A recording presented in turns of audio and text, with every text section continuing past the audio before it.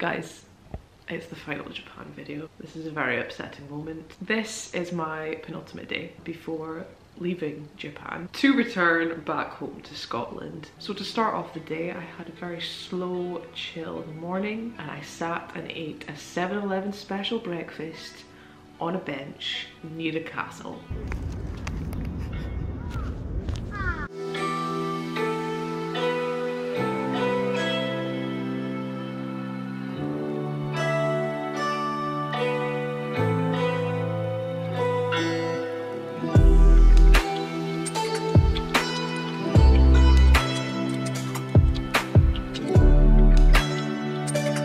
Around a bit and saw Osaka Castle before heading back to Fukuoka.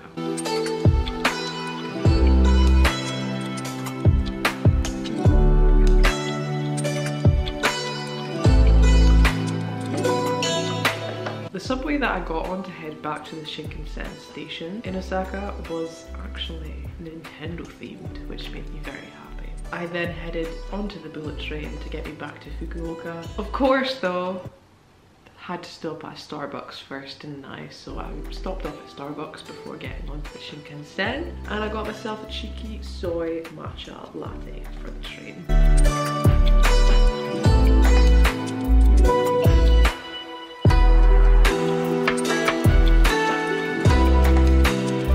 So for my final 2 nights in Japan, I was staying in Fukuoka, and I decided to stay in a capsule pod hotel. The capsule pod I stayed in was at the Millennials, which I had stayed at previously, and I really enjoyed it because essentially it's a pod, right? But the pod feels like your own private room because it's actually quite a big pod, and it feels like a tiny room. I needed to stay in Fukuoka for my final night as that was where I was flying from to get home to Scotland. I had kept some of my luggage at the university I was studying at while I was on my travels, so I needed to go and collect said luggage, as well as say one final goodbye to my office desk and peers and the university campus.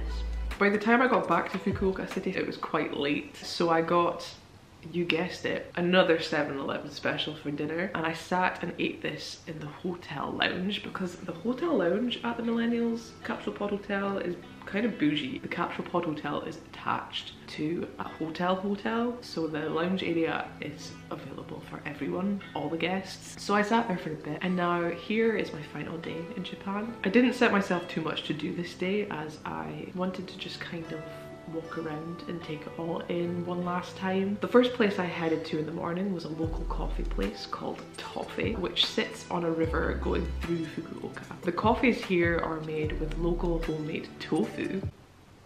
Tofu in coffee, what? So I decided to try the matcha this time, and I also got these wee fresh donut balls to have with it. Both these things were amazing, they were delicious. After that I headed to Ohari Park as this was a part of Fukuoka that I hadn't got around to seeing yet. I chilled and walked around here for a bit. I actually grabbed another Starbucks soy matcha latte as well as some mugs to take home. I headed back to the main Tenjin and Hakata areas to do a bit of browsing in the shops for souvenirs.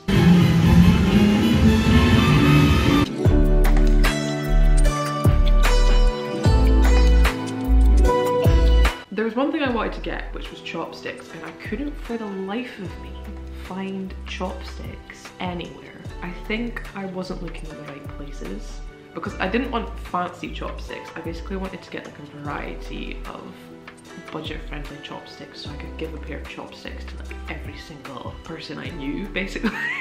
Yeah, I was just finding it a very impossible task to find these chopsticks, but eventually after heading to 2 different Don Quixotes, and the last one I went to was at about 11 PM at night. Bear in mind I had a flight the next day at like 8 AM. This was my final chance. I was like, right, this Don Quixote is 20 minutes away, but we're going to go, and we're gonna keep our fingers and toes crossed and hopefully find these chopsticks. And we did, we found chopsticks. I bought these chopsticks, and I also popped into one last Starbucks to grab some more mugs as souvenirs. A silly amount of mugs, might I add.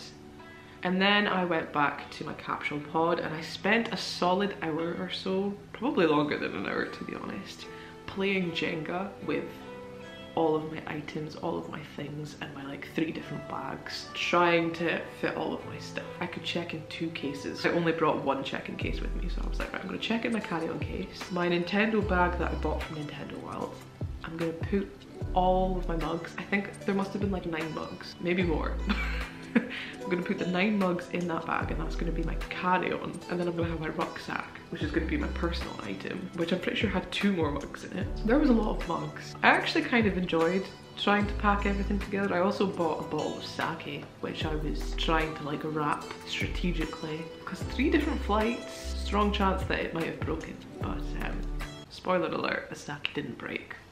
Hallelujah. Packing genius right here. And then just like that, my little 3-month adventure to Japan was over. I went to the airport with my luggage. I took the subway to the airport with my rucksack, my bag full of mugs, my big hold case, and my little check-in carry case, which was very heavy, by the way, because there was sake in that one. So I had these 4 pretty heavy bags that I somehow got from my hotel to the subway station. You should have seen me get into the subway station, by the way, because there wasn't lifts from ground level to underground level, so I had to take these 4 bags down like 3 flights of stairs.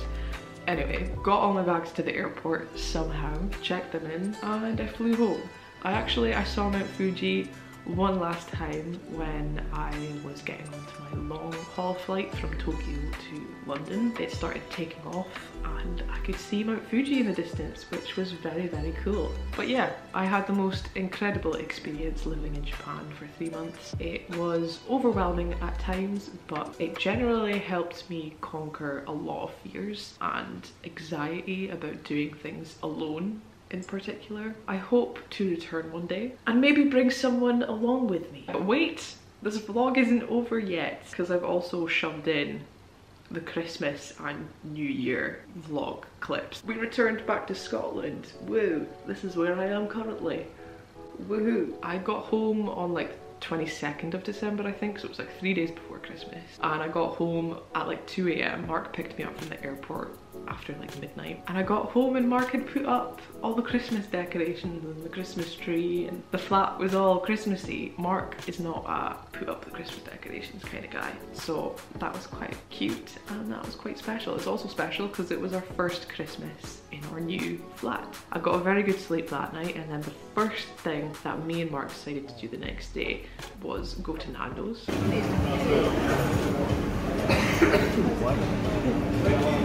It's like ice cream with caramel sauce. Then go to the Christmas market.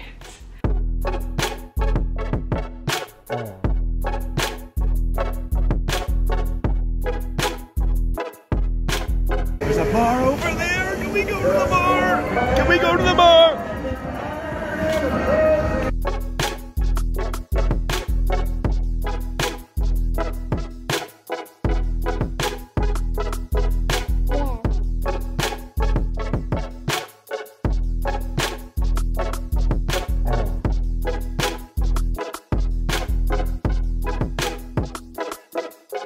The day after that, we headed to the Livingston outlets to do some last minute Christmas shopping, and also had to grab a Wagamama's, didn't I?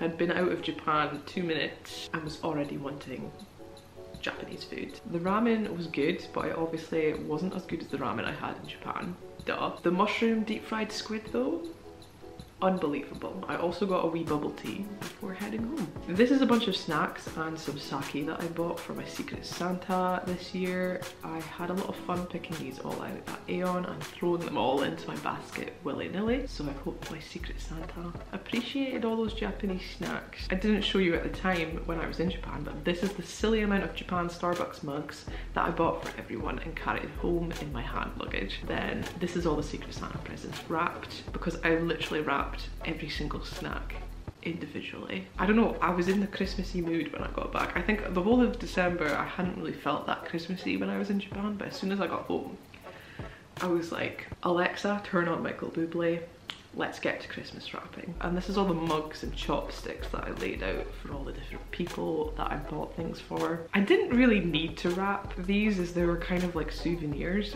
but I was kind of killing two birds with one stone because it was kind of like a souvenir present and also a Christmas present. I didn't film much over the Christmas period as I focused on reuniting with family and friends, and I was also super busy to like the 3rd or 4th of January or something like that. So I pretty much just didn't film anything for a couple of weeks. But here is me and Mark going to Burger King on New Year's Day to try the new Burger King vegan bacon double cheeseburger and also the bacon royale thing in an attempt to try and cure hangovers. The verdict is it was good and it hit the spot, but it was a bit much. I personally prefer the Burger King's plant-based Whopper and the normal vegan royale. So finally we can now move on to 2023 content. It's only taken us 5 months into 2023 to catch up to 2023. Yeah, I'm kind of just making a big mishmash of videos at the moment. We've got vlogs, we've got day in the life, we've got random food videos coming up, we've got PhD stuff, etc, etc. If there's anything in particular you would like to see from me,